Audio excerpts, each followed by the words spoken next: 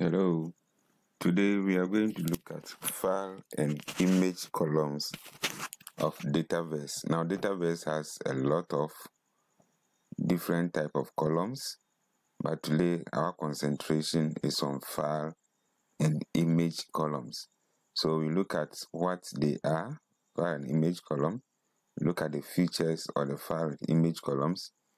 We do some demo on various ways of attaching files and images, as well as looking at some of the limitations with these two columns. Okay, so quickly, file and image columns, we use the thumbnails, and then the metadata is stored in the Dataverse. So one things of when we look at SharePoint, the images are stored in SharePoint library, but with Dataverse image column and file column, the thumbnails and the metadata of the attached files and the images are stored inside the Dataverse, but the actual or the full storage of the image is stored in Azure Blob Storage. However, the image and the metadata that is stored in the Dataverse ensures that whenever we want the available data, it uses the metadata to ensure that it is shown to the user. So we should keep in mind, from 2021 July, the attaching file has been made available in Power Pages. Also, attachment of zip file is also possible in the file and images column.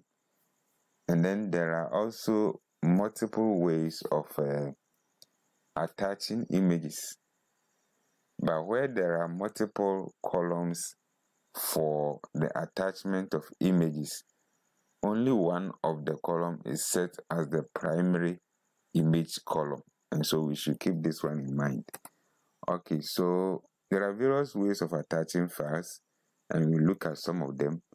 One of them is attaching during saving or editing data. So if you create a new data or you have an existing data and you're editing it, you can go ahead and then attach a file. You can also enable attachment of files in the table. That is, during the creation of the table, there is a column to take. We'll check on that. You can also come out with a SharePoint library and link it. And then we can also use Power Automate as well as using a custom page.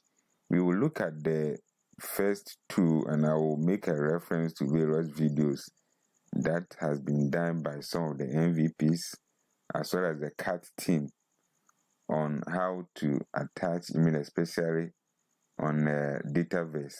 But we look at how it also reflects in the Canvas app. So some of the limitations are record in the model drrven app. The record must be saved. If you create a new record, it must be saved before you can attach the file.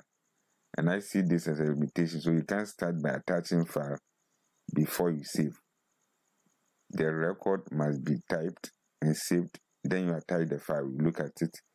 Then there is also a limitation on the file size, 10 megabytes for image, and then the file is 32.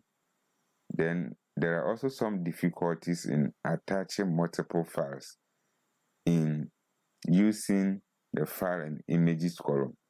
But when you use an attachment column in the Canvas app, you're able to attach multiple columns. So we'll go ahead and look at the demo.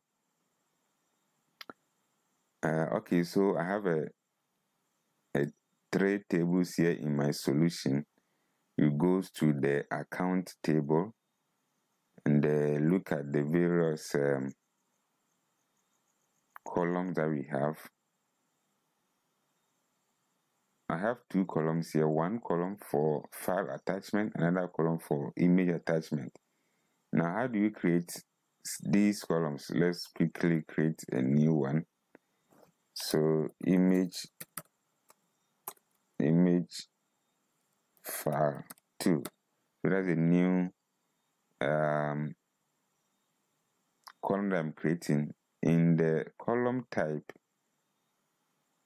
or the data type, we have this type that we can choose from. We can either choose the file column or the image column, and that is how it is created. For now, I'm creating image. You pick image. If you are creating a file, you pick file. So you pick it. Then when you have multiple image files or columns, as I stated earlier, only one of them could be used as the primary image. So if you want to use this one as a primary image, you go ahead and tick. So you save it, and that is how you create either a file column or an image column. So after saving, we will go ahead and look at how the attachment could be done or reflected in the model-driven app as well as the Canvas app. It seems my internet is quite slow today. So this is an example. I have connected the same sales table to a Canvas app, and when we look at this, I have three. I have the image column, I have the file column, then I have also enabled attachment.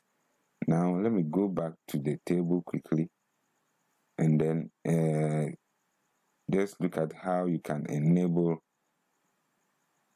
an attachment for a table. So in creating a table, let me go back to the table, edit.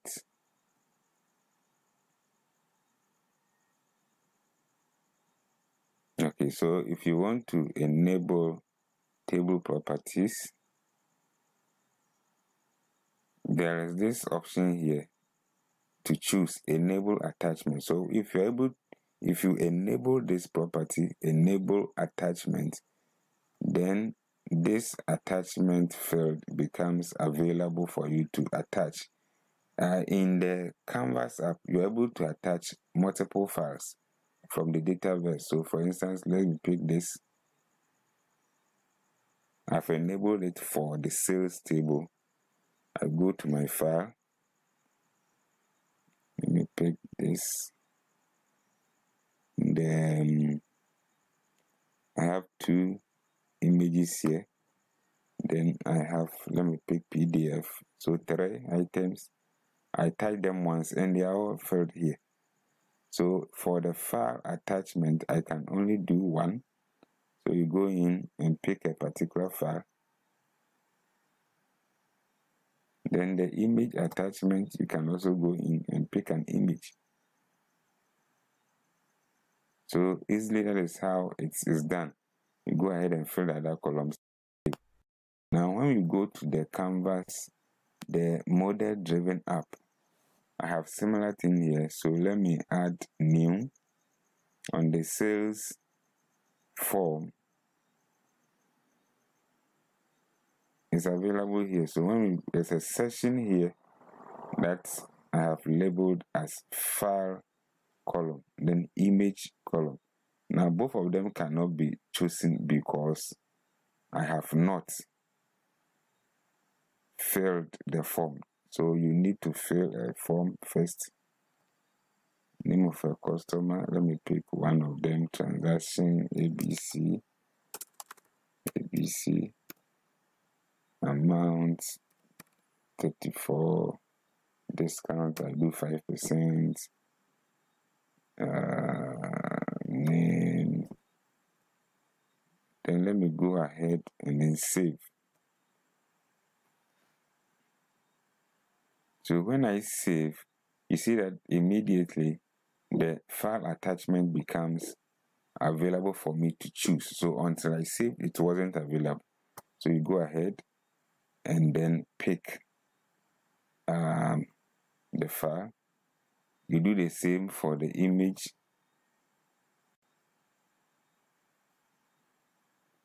Do the same for the image attachment. Then you go ahead and then save. So this is a limitation that I pointed out in the Canvas app, you're able to pick it before you save. In the model-driven app, you have to save before you pick. So let's note that one. And then for the Canvas app, so these are some of the things. So as I said earlier, there are also a couple of ways to attach. One of them is using SharePoint and then a custom page. So for the custom page, the Power Cut team has come out with a custom page which is linked to a SharePoint library that you can also use it in your model-driven app. And it's quite explained by Audrie in this video. So I'll put the description below for you to look at how you can go ahead and then make use of attaching files in your model-driven app as well as your Canvas app using the Dataverse. So I hope this was quite useful, and then let's meet again in another video. Thank you very much.